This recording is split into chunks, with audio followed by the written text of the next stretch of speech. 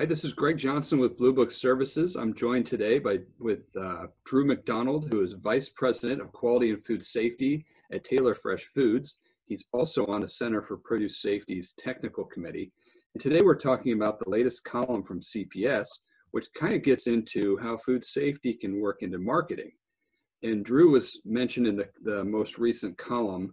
And Drew, you said some things about food safety and how it pertains to marketing and some of the audit systems that are out there. And it's much more than just checking boxes on an audit. It really should reflect the true food safety nature of a company. Can you explain a little bit how that means at your company? Yeah, and I want to be careful. I mean, we're not necessarily saying we're marketing food safety. It's more we want to put the food safety questions out there. It's obviously front of mind for everybody. We're dealing with a major crisis right now in COVID, but understand that we still are recognizing there's food safety opportunities. We all know about romaine. In fact, today I just had a question from USDA asking, has the ban actually been lifted? Was an all clear issued?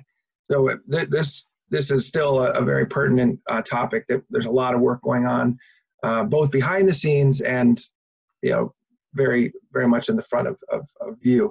So it's not about marketing food safety. It's that there's generalizations that happen, that there's a general sense that everybody is doing the same thing. And I've been fairly bold or outspoken. Audits have a role, the third-party audits, second-party audits, front-facing first-person audits from a company standpoint.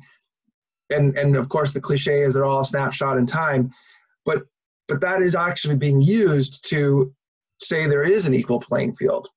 And if we have a wash system such as we use, Smart Wash, and I will market that, but I'll market it from a food safety standpoint that it's validated as from a USDA standpoint to control cross-contamination. It has multiple checkpoints. It has stops and starts. It's a very robust, advanced system that we're using on all our leafy green produce items. And we will score the same in that audit question, and I won't name audit firms. I'll just generally speak about them. We are subject to virtually every third-party audit exists. We'll score the same as a firm that has a small dunk tank type wash system that has a tub of chlorine that's just dripping in there. Sometimes it's bleach. And is that an equal playing field? That it's not. And so the expression I've been using, because you don't want food safety to be a competitive advantage, but you don't want it to be a competitive disadvantage. So if one firm is doing these 10 things and another firm is doing 2 things, that's a competitive disadvantage for the firm that's really investing resources and time into the food safety process. So that's what I'm talking about. It's hard to get it across in a column, so I relish this opportunity to kind of talk in person.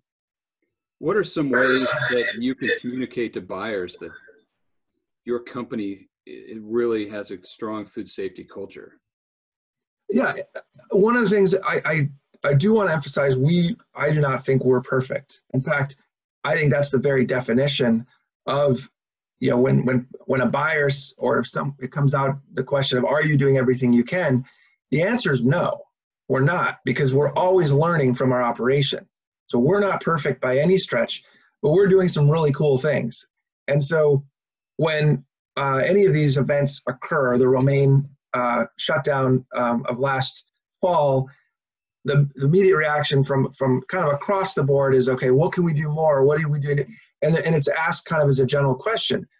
My approach now, or our approach at Taylor Farms, is to not push back, but to say, hey, these are the 10 things we're doing. You should be asking others what they're doing.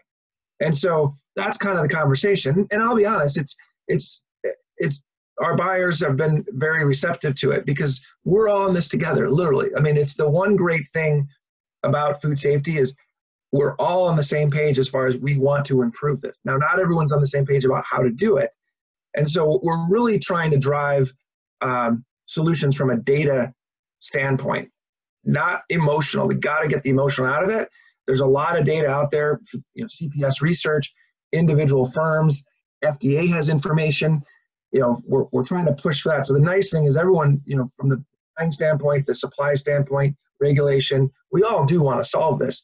The question is how, and how do we drive change, from a data-driven solution standpoint?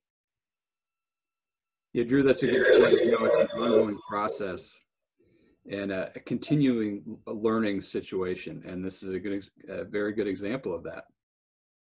Yeah, and here's another question. So what I've been trying to do is generate the questions I want to ask other suppliers, and not from a competitive standpoint.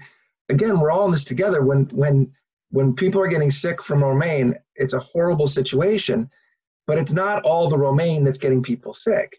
And so what are the differences across the supply chain? And so what are those questions we can develop and the buyers have the biggest stick in this situation, more than regulatory. I mean, regulatory can shut it down. That doesn't fix it. Buyers can help drive the change. So what are the questions we can put in the hands of buyers to ask about these other firms? One very simple question I like is, what have you changed over the years? How does your program look today versus 10 years ago? If you're using the same, for example, wash systems, that's probably not a good sign. If you have the same environmental monitoring program for listeria and that hasn't evolved, that's not a good thing. And unfortunately, a lot of the audits drive that complacency. And I believe there's a role for the audits, and I think they're listening and they want to do the right thing. It's just really hard to standardize that. It's ultimately up to individual operations to make their programs as robust as possible. Yeah, those are good points. I agree. All right, Drew, well, I'm going to let us go today, and thank you so much for joining us and explaining some of what CPS is doing and trying to get across to the produce industry as a whole. So anytime, Greg, my pleasure. Thank you. Nice speaking with you.